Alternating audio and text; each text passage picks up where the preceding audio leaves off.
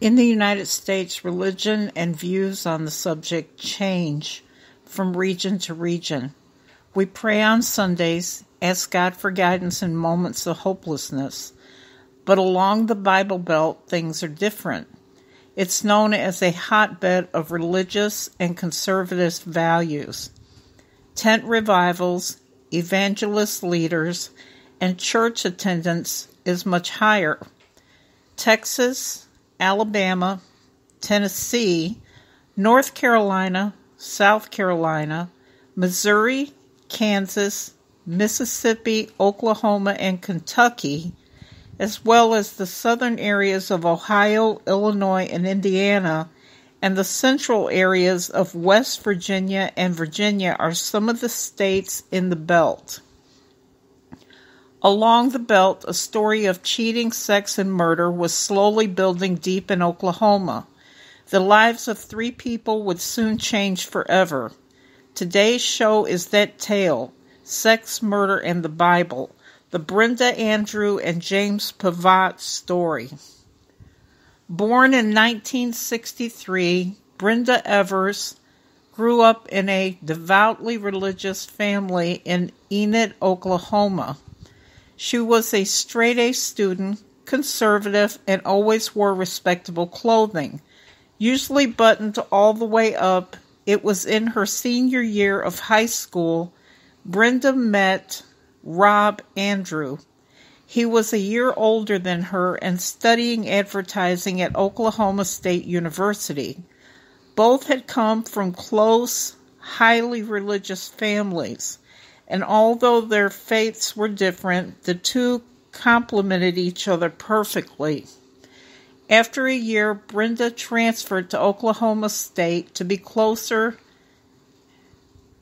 to Rob, and in 1984 the couple wed. Before Brenda finished college, Rob pursued a career in advertising and Brenda began working in banking. The couple moved to Texas when Rob suddenly made the decision to return home to Oklahoma, something Brenda wasn't happy about. Not long after the return, the couple sought marriage counseling from a local pastor. Once the couple settled back into life in Oklahoma, Brenda stopped working at the bank and became a stay-at-home mother. When the birth of their first child, a daughter, happened in 1990. And 4 years later when their son was born in 1994. Once the family expanded with Rob's 6-figure salary, they bought a home, one of the most upscale neighborhoods, and from the outside looking in, they seemed like the perfect family. But they weren't. Even though Brenda enjoyed her life as a mother, she didn't want to conform to the most imaginable image of mothers around her. She seemed to display. She was older now, but still had that trim fit girlish figure, and she was proud of that and didn't mind showing it off. Wearing tight skirts and tight clothing, low-cut tops, and very short dresses, which she even wore when she taught Sunday school at the local Baptist church.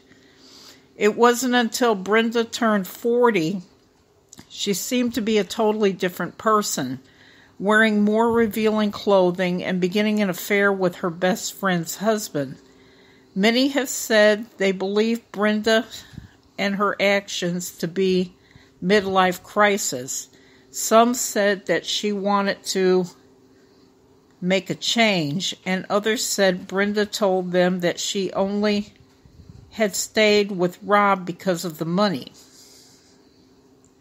After a year of cheating with her best friend's husband, he left her for another woman, and soon after Brenda began another affair, only this time she was bolder.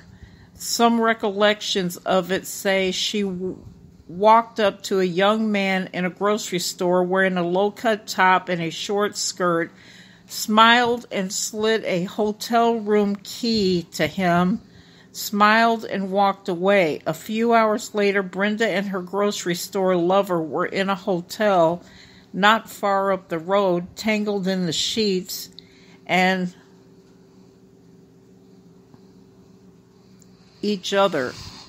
But like her last affair, it didn't last. It was after this she met fellow Sunday school teacher James Pavatt.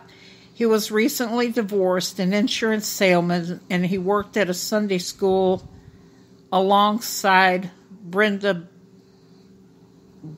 husband, Rob. Rob knew James. The two had went on hunting trips together, and James had recently sold Rob an $800,000 life insurance policy, with Brenda as the sole beneficiary. James and Brenda soon began an affair, one that was so public the entire church and her and Rob's children knew. Brenda and James had taken the kids on vacation to Mexico, and shortly after, Rob demanded Brenda end her affair with James. In October 2001, against Rob's desires, Brenda filed for divorce, and the couple separated for the second time. Later that month, Rob found his brake line had been cut, and while having his car serviced, received a call. Brenda was in the hospital, and he needed to come right away. He hung up and called the hospital, only to find she wasn't there. Rob had changed the beneficiary of his insurance policy to his brother, and 2 days before Thanksgiving, Brenda called him home to help her relight the pilot light in the garage.